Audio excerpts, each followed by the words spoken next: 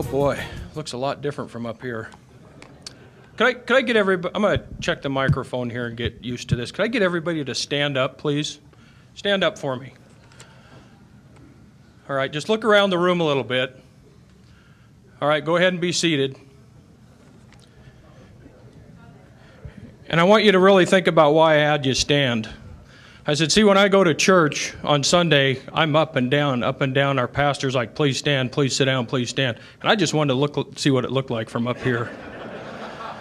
So now I know I don't want to be a preacher. So I want to thank everybody for coming to Las Vegas to partake in this historic occasion. And I want to correct one thing that Max said. I'm not fighting with the federal government. In my opinion, I'm defending the people that I serve.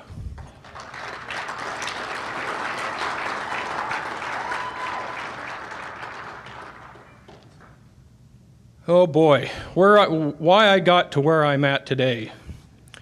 I've been a police officer for about 27, 28 years.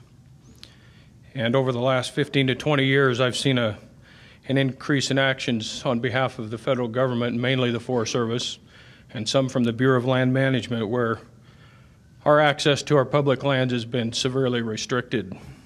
And this little thing in the back of my mind that just keeps ticking. And you see more and more restrictions from our public lands.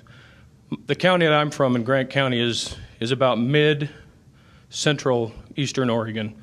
We're about 135 miles from the Idaho border and about the same from Walla Walla, Washington. My county is 5,000 square miles. We have about 7,000 residents, except during hunting season there's well over 10 or 15,000. Our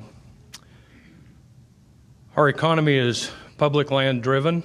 We rely on the timber and the cattle industry. We used to. Our county lowest point is about 1,200 feet above sea level, and it goes to about 8,000 or 9,000 feet in the Strawberry Mountain Wilderness. And our county is comprised of about 65% federal lands on the Forest Service side and about another 15 to 18%, and I'm kind of guessing here on the BLM lands. And just to kind of go to give you an idea of what we have and what we're saddled with is when you have your cattle, your timber, your mining, your recreation, all of that ties back to what you're going to do with your government, how your schools run, how your city and county governments run, and it drives your economy. Grant County, Oregon shares the highest unemployment oftentimes with Harney County, which is my neighbor to the south of me. The highest unemployed county in the state right now is Crook County, which is just to the east of me, and I have a little bit of Crook County touches down in the southeast corner of my county. We have had some real hard, tough economic times, and you can just tie it back to what's going on our public lands. What really got me to thinking back in 2009 was I had about 8 or 9 people come to me and complain. And I didn't go seek out these people, they came to me. And at times they had Forest Service police officers pointing guns at them. It seemed like every car stop was at gunpoint. And they were over basic wood permits or what they call road closure violations. I'm going to go back just a little bit, and over the last 15 to 20 years, the Forest Service started closing roads. And it slowly and slowly and slowly until they're almost all shut off. I had a retired district ranger come to me, and a district ranger in the Forest Service is like the second in command at the local level. I didn't go look him up. He came to me after I kind of stirred the pot here, and he told me, he says, these road closures that the Forest Service is conducting are illegal. They don't have a basis and a purpose. And us as law enforcement officers, try and close a county road, try and close a state highway, and try and close a federal highway. You can't do it. We don't have the authority to just blatantly shut off the public from their land. From what we've heard earlier today, you can pretty much come to a consensus that this country's come to a huge mistrust from our federal government. Like I've said, the economics and hardships placed upon our citizens have become overbearing. Through my office as sheriff, we've seen a lot more foreclosures and repossessions of private property. We've had evictions, small claims go through the roof where we serve papers on the citizens in our county. These people are having a difficult time in providing basic needs for their families, and we've also had an elevated rate in suicides. And you can tie it all back to the economy. Early on in my career as a police officer, I was taught that there were three branches of government, which are the legislative, the executive, and the judicial branch. In the last 50 years or so, there's been a disturbing growth of a fourth arm in our government, and that's the bureaucratic branch. This branch of our government has become huge and unaccountable to anyone. It is unelected, and honestly, it is and should be alarming to each and every one of us. One needs to be reminded that our country was founded and based upon a Republican form of government. A basic summary to this, and Mr. Badnarik probably touched on quite a bit of this, so I'm going to go through it rather quickly, but the Constitution is a contract between the several states and had been intended to limit, prohibit, and restrict our central or federal government. This document had never been intended to empower the federal government, and the framers of that document knew this from experience. A Republican form of government was designed and intended to be of the people, by the people, and for the people. This form of government establishes a hierarchy intended to be governed at the most local level and closest to the people. And what I say by this, folks, is when you have school boards, city councils, fire districts, all of those that are elected by our people within our areas, that is where the power remains, and it's with the people who empower those people to govern our lives, not from the top down.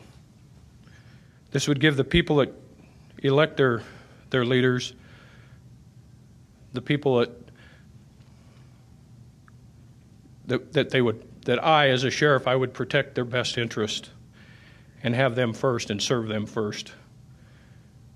I often see an overbearing federal government enacting rules and regulations that serve no one but a democratic form of government.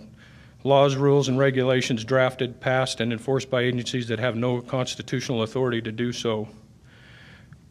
There are a lot of things going on within my county that are decided right at the local level. There are policies, there's rules, and there's regulations that don't go through any kind of a legislative process other than somebody signing a piece of paper that we're going to enforce this and enact this today. And it's costing our people their jobs, their livelihoods, and it's killing our communities. We need to get back to the basics and a good start would be to educate the people that the creation of our Constitution and nation was to form a government that the people to be governed could be controlled. To that end, their first concern was to limit the authority of the government and the rule it was to have over our lives. Article 1, Section 8, Clause 17 gave very explicit power to the federal government. Congress and courts have unquestionably used portions of our Constitution to interpret and expand the authority of the federal government, far beyond what I believe the framers had in mind. The framers feared a government that ruled the people and that the people had cause to fear. You tell me if their fears have a foundation in today's society. Look at our gun sales in this country. I am about as pro-Second Amendment as anybody can be. When you have people going out and buying and hoarding ammunition and gunpowder and firearms, that shows me there's a huge distrust between our government and the people that our government should be serving.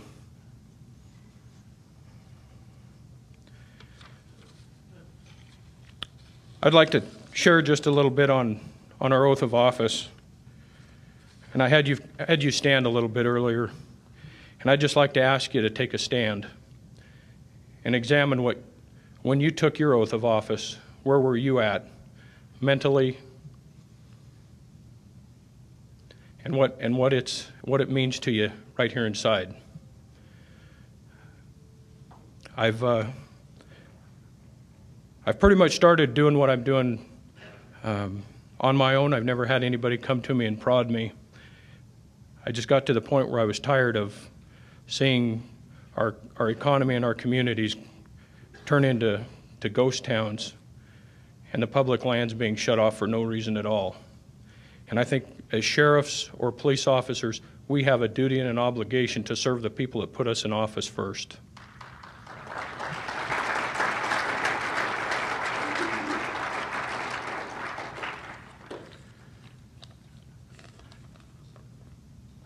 I'd like to close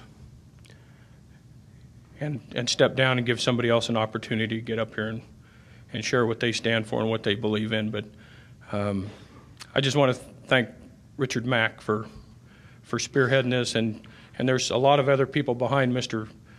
Mack and what he's done and what he's stepped up to do to get us all here in Las Vegas. And I just want you guys and gals to let you know I appreciate everybody coming here, so thank you.